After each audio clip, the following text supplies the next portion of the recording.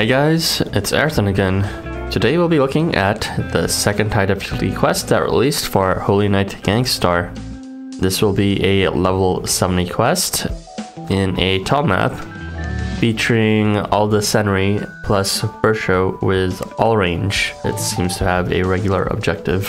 I think there were 9 in total, including Bertro, so maybe every single square is filled. I doubt it'll be as simple as column clearing everything, but we'll go ahead and bring Christmas Nomad anyways, since maybe they have some conditional defense buffs in some combination of themselves.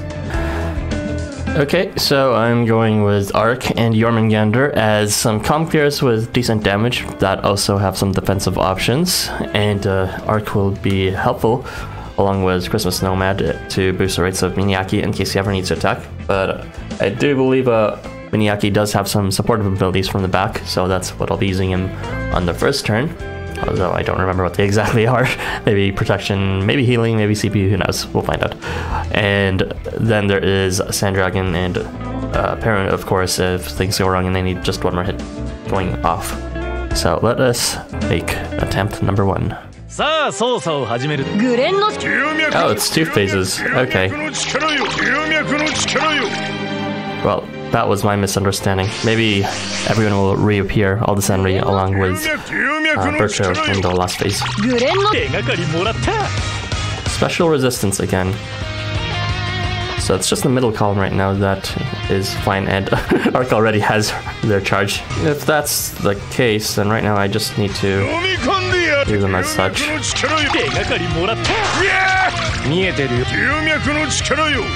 Don't know what the special resistance is about. Oh, seems they get some damage buffs or various buffs every time they're hit. Oh no, it's just whenever the correct one is defeated, they give various stuff. Special resistance.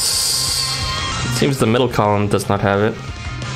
Thankfully, just by chance, it seems Jormungandr has their charge available, and he happens to be magic range in this case. I don't want Dark Chargey, so let's just go ahead and do that.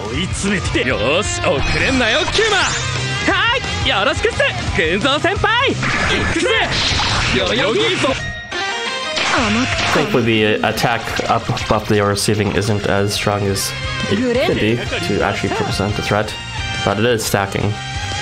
They are all vulnerable damage, which is good to know. Kind of want to buff them at the same time, but I can't, so I'll just have to trust that Ark will do enough damage in their column. Alright, I forgot Ark will just hit everything, not just their own column.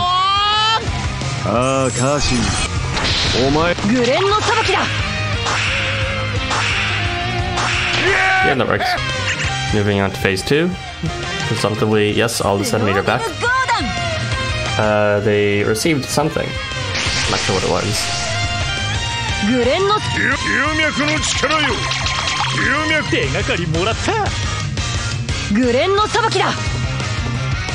They also received some sort of status here.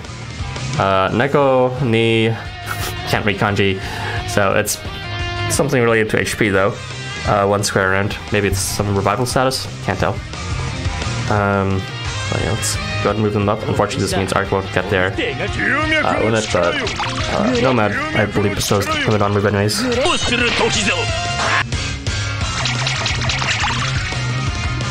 Yep, it's a revival effect. It looks like 1 square around. The pattern here is a bit weird.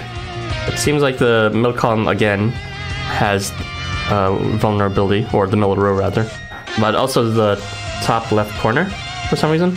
We'll go ahead and move them there, and also have Nomad move in that corner.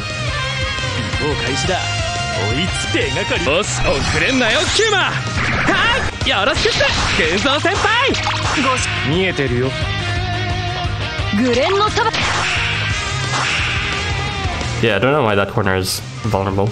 It's a bit weird.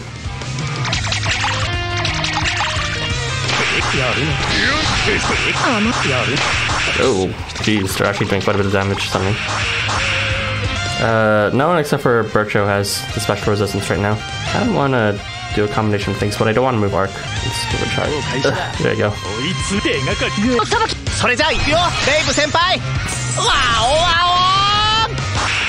don't know if evasion will be enough to attack Art and Nomad. It looks like Bertro actually receives the attack up as well. And does he have a full charge ready? I think he does. Oh, Rupniaki.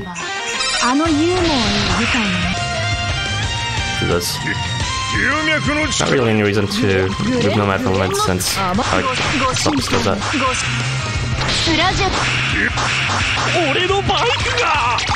Oh my god. Alright, it's time to do the unthinkable and actually move Arc because they do have some tanking features.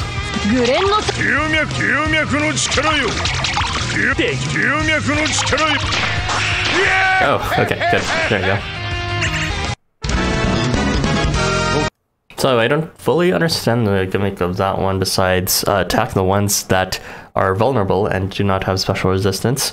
But it did seem like they are also getting more punishing the more turns went by because of all the attack up resistances. I don't know if there's any way to circumvent that, but it did seem like you would, as a result, need a mixture of both defense and offense in order to overcome the ramping damage on their part, which is interesting because if you went in this with a team that put all their damage all in first turn and was more vulnerable in later turns, it probably wouldn't have worked out the best. So I'm pretty glad I picked this slightly tankier column clearing team. With that said, give me that ticket.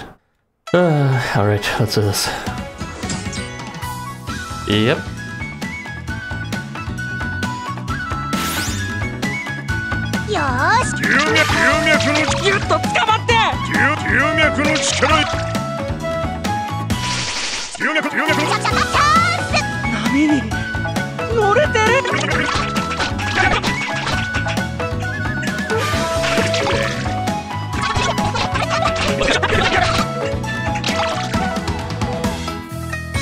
Snow beam go!